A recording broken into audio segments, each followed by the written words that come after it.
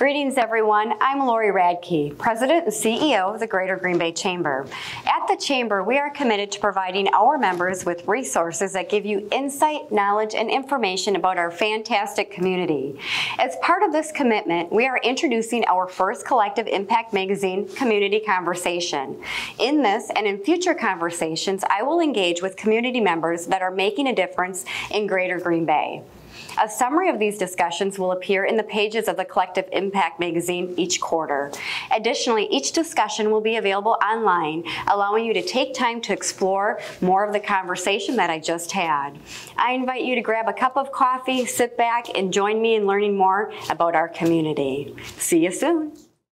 I'm Laurie Radke, President and CEO of the Greater Green Bay Chamber, and it's such an honor for me to have you joining us, County Executive Streckenbach, and really for me to sit down and have this conversation with you is just really special. I've been in my role for 10 and a half years, and you and your the whole county has been such a partner and supportive of the work that we're trying to do here on behalf of the community, much like what you've been doing in your leadership for the last decade or so. So thank you again for being here and for your support and your partnership. And excited to have this type of conversation with you, and we'll see where it goes. So thank you again. Yeah, I appreciate the opportunity, Laurie. And as you mentioned, the partnership between the county and the chamber has been very strong over the years. Our working relationship in terms of being colleagues and really working on some of the bigger issues that are impacting our county and our economy has been a strong partnership. And ultimately, in the end, it requires all of us kind of working together. And I think that's what makes the strength of the Greater Green Bay's strategic plan, where you have a lot of people that are behind a project that allows us to really kind of center our energies on a common goal. So appreciate the partnership and look forward to having that ongoing partnership and having this discussion with you today. So thank you for the invite. Wonderful. I'd like to start out with talking about COVID, right? I know we've been hearing about COVID and some people might say, that's all we hear about. But I think it's important that we start out and talk about that and talk about how Brown County has stepped up in a time of such great, uncertainty. I mean, when we look back 18 months or even longer, and I would just like to ask, what have you learned through this process? I think from the county level, but even from your leadership level, if you could share that with us, that would be great. Yeah, so Laurie, I think all organizations across the board, whether you're in government or if you're in a nonprofit or in the public sector or the private sector, we all kind of had to do a quick pivot and immediate inventory of our capabilities, and then try to figure out how you're going to deliver services. Now, in Brown County's situation, we run a number of 24/7 operations. When people call 911, they expect to be able to answer, someone on the other line so that they can tell them about their emergency. When we have inclement weather or there's a danger or an accident on a highway system, people expect our public works department, our highway shop, to be out there to, improve the situation so that the traveling public can travel. And so from our perspective, we being a very diverse organization, we had to pivot immediately to make sure that we could continue to provide the services that the residents of Brown County and the people who visit our county expect. And so we were very fortunate that, one, we have a strong IT department, and two, that we had already started prior to COVID to pilot telework and offering remote work to certain departments. And so we had already started to begin having the policies in place. We worked on what type of technology would be required at the home. And we were actually able to, for all intents and purposes,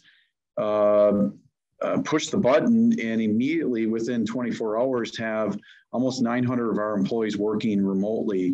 And we were able to, with minor modifications and disruptions to general public, we were able to do the services of the public. So that to me was probably one of the most glaring aspects, that we were able to pivot in a turnaround time frame, because luckily we had a lot of people talking about some of things in prior to COVID hitting, we were in a better position to kind of adapt to that situation. So I would say that was pretty amazing for all intents and purposes, that we were able to continue to provide for critical services. The second thing, that as we see disruption happening across industries, you see that happen in the food industry. You see it with the now people buy stuff without showing up at the retail store. They can just click and it appears at their house 48 hours later. What we found as part of this process, that we were actually able to be very productive and efficient in delivering services while remote. And so what we are going to be doing is, as we look at our county footprint and we look at today's new expectations from employees, we will be very similar to what the private sector is doing, is offering hybrid opportunities for employees to work both at home and at on the site. And so as we look at some of those reconfigurations, we call them the hotel suites, where an employee can plug in and then plug out. And so from that standpoint, looking beyond COVID, I think our organization is going to be able to provide and adapt to the future technologies and the disruptions that are happening in terms of how we deliver services into the future. So I think with all the negative aspects that COVID brought, and we could spend a whole day on just discussing of the devastations that has been caused. If I'm looking at it from a business standpoint or a positive aspect, I think those are two very positive things that came from COVID. That was just really a great insight. I think so many times we forget about all the services that the county provides for us, right? We wake up and we just expect it to be there, just like turning on a light switch. You just take those for granted. And so having an insight to really what you had to do and pivot when we were all trying to figure out our own world, really appreciate that those critical services were able to be pivoted and available at a great time of need. So thank you for that. Let's talk about the Resch Expo. I mean, what a beautiful facility and what a catalyst for economic development and tourism, and what a great addition to our community. Could you give us an update on the Resch Center? So, or Resch Expo, I should say. Yeah, so there's definitely distinctions. And I would just say first and foremost, kudos to Myron Construction, Kaler Slater, and all the partners that helped bring that project on time and on budget. It was a $93 million project. It was supported by the community. Chamber, of course, was a strong supporter along with the Green Bay Packers. It really is amazing because right now PMI, who is our contracted vendor to run the expo for the county, is booking things into 2027 already. And what they're hearing is people are just amazed on not only the beauty of the building itself, but how well it really accommodates today's expectations for the future expos that are going to be taken to trade shows. And so from that standpoint, I think when we look at the bigger piece of the economic aspect of this, I think the Resch Expo, initially it was expected that it was going to bring in, roughly $13 million annually to, the overall economy from its events that it holds. I see in 2027 that number being, much higher than that. And if it had not been for COVID, which is creating some challenges, of course, right now, not a lot of people are holding in-person events, but overall, Laurie, I think this is when we discussed this project, we wanted to complement the Lombardi Avenue corridor. We wanted to make sure that what we did on this corner really complemented what you saw with the Green Bay Packers in their development of the Titletown district, the respect that the community has taken with the Lambeau Field and making that a destination spot. So I would say that working with the village of Ashwaubenon, the room tax commission, the community, the county. We really, I think I'd love to say that we just knocked it out of the park. And from an economic development standpoint, I think this complements that whole corridor. It makes it into a tourist destination. And instead of having those disposable dollars driving by us, we can continue to create reasons for people to want to stop here, spend some time, and ultimately enjoy what this community has to offer. It definitely is a destination, and it's absolutely beautiful. And every time I'm in there, I'm in awe, just knowing how far we've come and how we put our face forward for the world to see what we have here. So it's amazing, even when you name off all the individuals that had to come together to make that happen. And it speaks volumes to not only your leadership, but really our community and how we come together to execute on things that are important to our community. Yeah, that's, if you think about it, it's been almost a 30-year in progress project, and it really required the community to come together.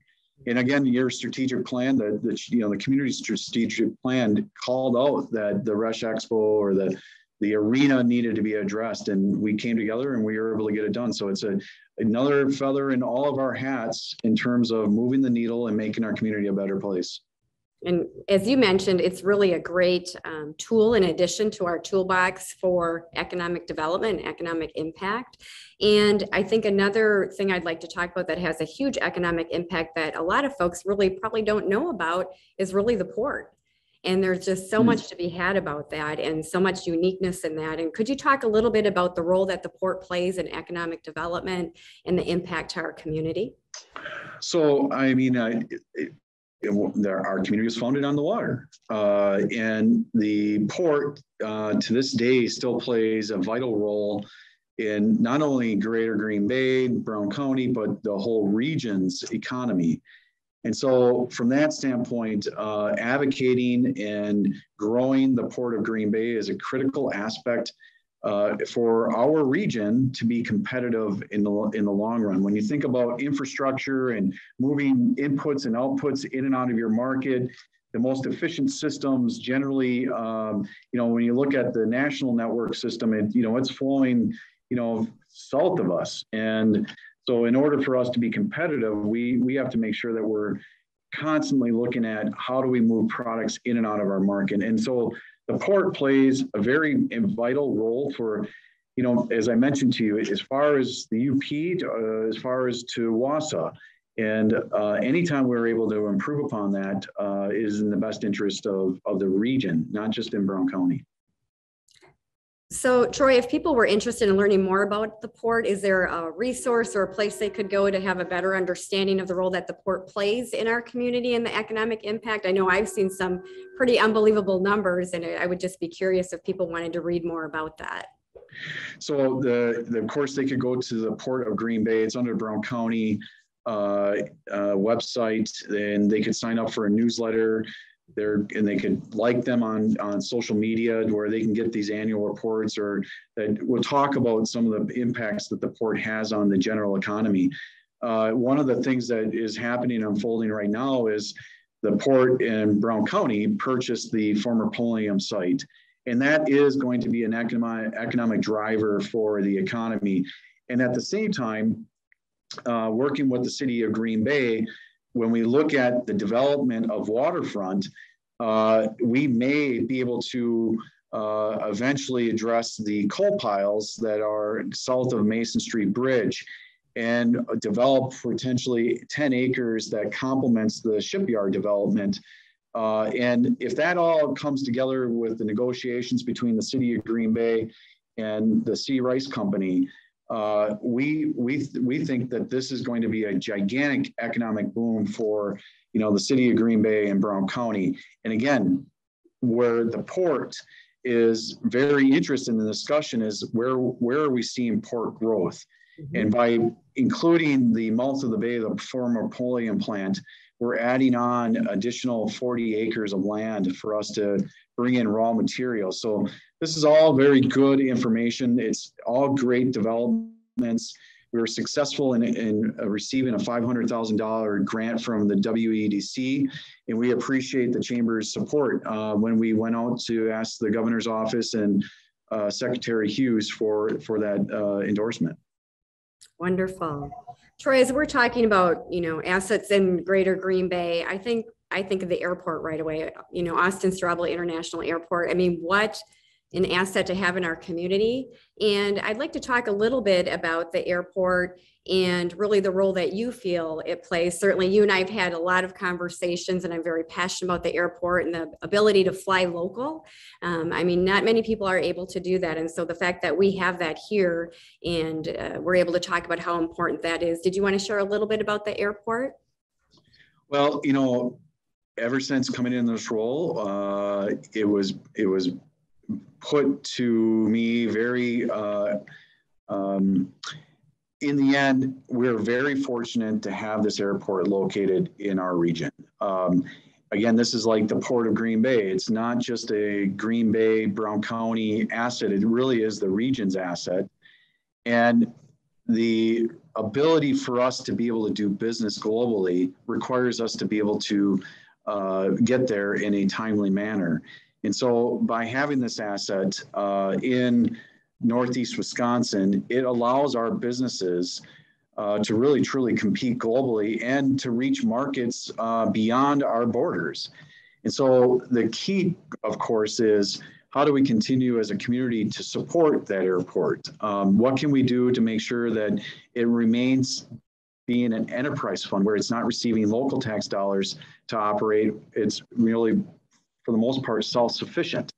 And so anytime that the county partnering up with their business community, the chamber can encourage airlines to bring more direct flights to our area is ultimately a benefit to not only our residents for a recreational standpoint, but really in the end, the business community, so that they can continue to get out into the market in a just in time to meet with future clients or business partners and to be able to sell their products from our market into their markets.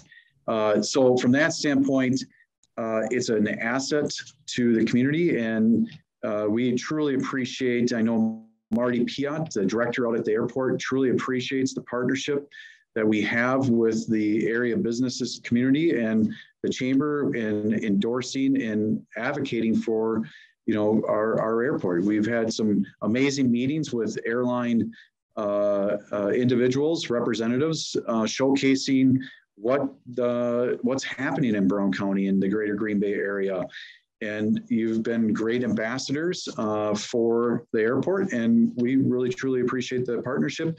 And we look forward to continuing the success that we've been having. I mean, we've just recently announced direct flights to Tampa, Fort Myers, Fort Lauderdale, Phoenix, Denver. These are all positive developments, and we look forward to continuing that positive momentum going into 2022 and 2023. And all those announcements come even while we're dealing with the pandemic. And I've been able to look at, the numbers, and we've really held our own through that whole and through the duration and how that's negatively impacted flight overall. And I think people really appreciate the ability to fly local, and time is something that we don't have a lot of. And so rather than commuting or driving, it's right here in our backyard. And so that's such an asset to have. And when we talk about talent, airport does come up in the discussion, right? People want to know where the direct flights are, and especially when we're recruiting new talent into the area. And when I think about talent, I remember even 10 years ago, you and I sitting down and talking about brain drain and talent and where are we headed in the next 10, 15, 20 years. And you're a visionary. And I know that you had a lot of really great thoughts even back then about what we need to do as a region to start having these critical discussions about talent and retaining our talent, attracting talent. Do you want to share a little bit with the community about your thought and really some things that you've been able to bring forward in that vision? Well, I would just say that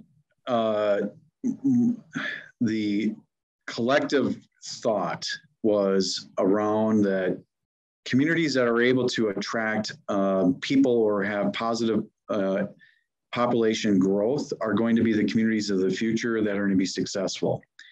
And I would just say that collectively working with a number of people, we realized quickly that the communities that were seeing success in population growth, business startups, there was a reoccurring theme that was happening in those communities. One, they were very technical. They had the infrastructure of fiber into their community. Broadband was available for business startups, and it was at a competitive rate, meaning it didn't cost $1,000 per month to be able to have a gigabyte of bandwidth.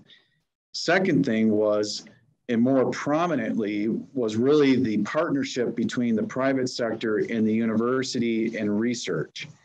And so I would just say that we, as a community, really worked on how do we take our university, which not too far ago had an enrollment below 7,000 people. Yet we're the third largest city, the fourth largest county. That university should have had enrollment numbers much higher in that 15 to 20,000 enrollment numbers. And why that's important, Laurie, is University of Wisconsin-Green Bay has a retention rate of just below 80%. So for every 1,000 individuals that are coming to this school, that's roughly 800 new employees that are going to be available to the region. And so that is about brain gain versus the brain drain that we've been experiencing for so long. So finding ways that we could partner and encourage growth at the university has really been something that not only myself, the Council of Trustees, the Chamber's strategic plan, the community as a whole really got behind. And because of that, we were able to convince the state of Wisconsin, the university system, the Brown County Board of Supervisors to build a STEM Innovation Center. And more importantly, we were able to get an engineering school at the university, and they've increased their enrollments. They're now surpassing 10,000. Now, it wasn't just that reason, but it's a positive development that's taking place at that university. We have now 3,000 more students available that are graduating from our university, which relates to roughly 2,400 new students that are going to be able to, for our workforce. What's the number one thing we hear? What is talent, right? Absolutely. So this is a great long-term strategy in terms of talent recruitment and development. The retention, of course, comes down to what are our employers doing to be competitive, and what are they providing to their employees. County government, of course, and municipal government have a big role in this as well. What quality of life things are we doing? We have the reforestation camp, our parks, the Neville Public Museum, all these quality of life things that we're trying to provide for that give reasons for people to want to live here. So I think in that small piece of the puzzle, I think the community as a whole have really stepped up to support our university, and more importantly, really be strategic in that workforce pipeline, right? So the STEM Innovation Center, we know that there's going to be about 15% growth in STEM related fields. So when people are getting educated at our university, we want to make sure that they're getting educated in the fields that our employers are most in demand for. So I think it's a great recipe. I think we've accomplished a lot, and love to look forward to seeing what the next 10 years bring. Absolutely. All great news when they're the fastest growing university in the state too. I mean, that's just wonderful to know that we're all headed in the right direction and supporting the University of Green Bay. So Troy, let's talk a little bit about collaboration. I think we talked a little bit early on about the community coming together and how we're able to get things done and move forward. In your leadership role in the past 10 years, talk about how the community comes together and what you think makes Brown County unique as we do join together to move initiatives forward. Well, I'm going to try to be brief on this, but I think this is such an important piece of the puzzle. I would say this, Laurie, when I first came into office, the view of government, both at a municipal level and at the county level, was I would just say dysfunctional. I wouldn't say that it had a very positive outlook from the business community and the general public in terms of just the fighting and the inability to get things done or to move the needle on major developments. And oftentimes you hear that, because of our inability to get things done or our infighting, a lot of projects or developments move to other areas.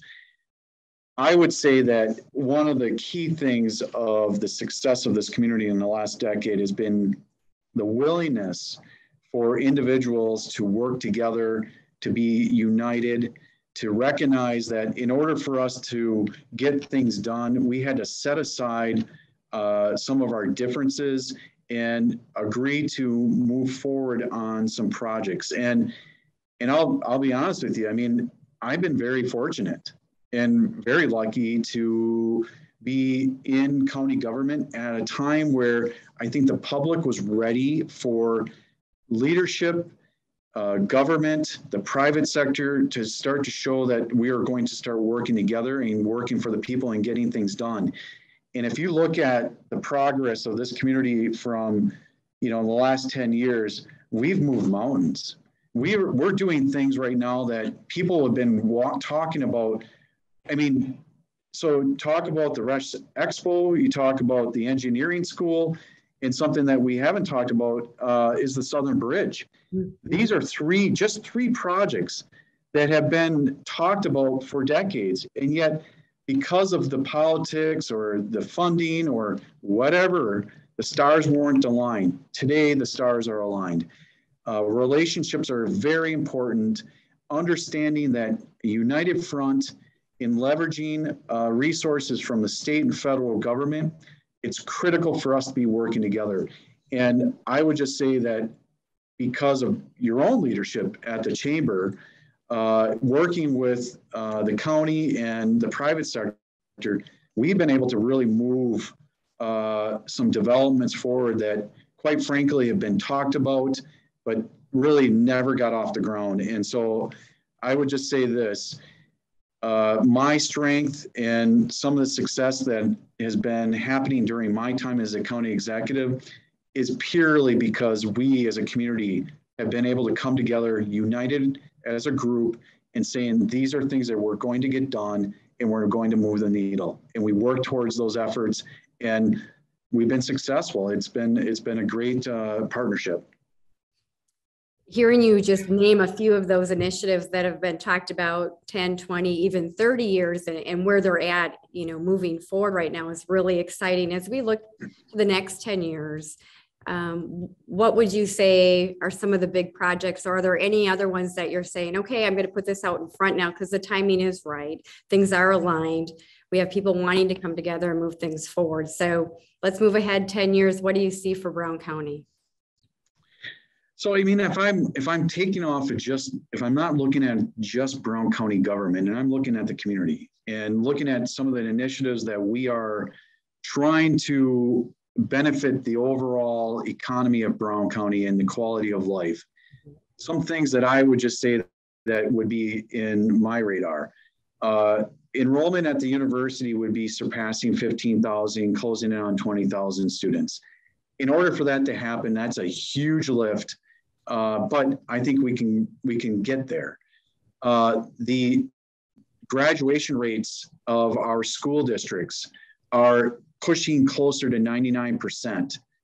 Now I know that that's a very large goal, but focusing on a lot of the things that the Chamber's partnership in Chief Brown County to some of the other things like through our PALS program, Leadership Green Bay, all of these things can hopefully help individual students achieve their dreams and their goals and find, graduation.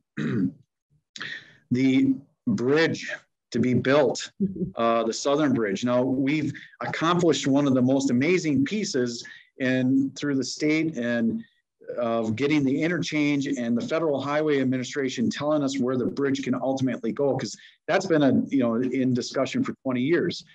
We now know where it's going to go. We have an interchange that's going to be built hopefully starting in 2025.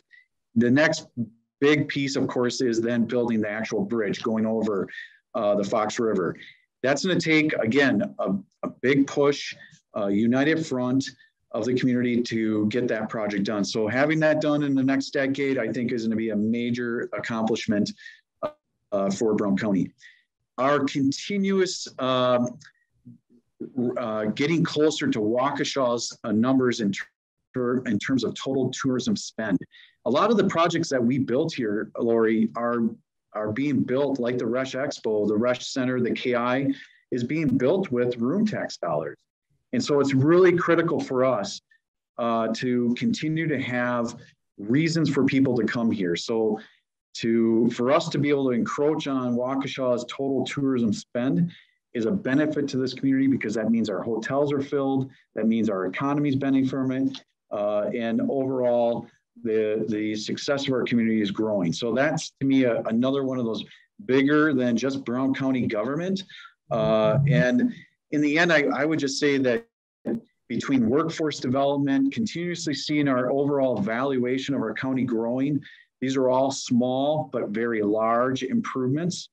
And, you know, I'm really excited to see what comes out of the urban hub. You know, as we looked at what Brown County was trying to do back in 2015, 2016, by bringing the first gigabyte parks into our region to kind of say, hey, businesses, you can do business in Brown County with the bandwidth of a gigabyte of up and down speeds. And one of the first locations was the Rail Yard Innovation District. The chamber has planted itself there, created the urban hub, is starting up all these small businesses and creating avenues for startup businesses to take place. To me, in 10 years, Laurie, it would be fascinating to see some of the startups that graduate out of that space and ultimately make roots here. And that whole evolution of a business cycle starts over. And we now have a new employer who started their roots here and is going to grow in our community. That, to me, is a beautiful, something that would be great to see happen out of that space. And all of us had a small piece of the puzzle, right? County infrastructure, chambers, the business side, resources from the banks, that you have all those partners inside there to help these individuals mature their business and incubate it.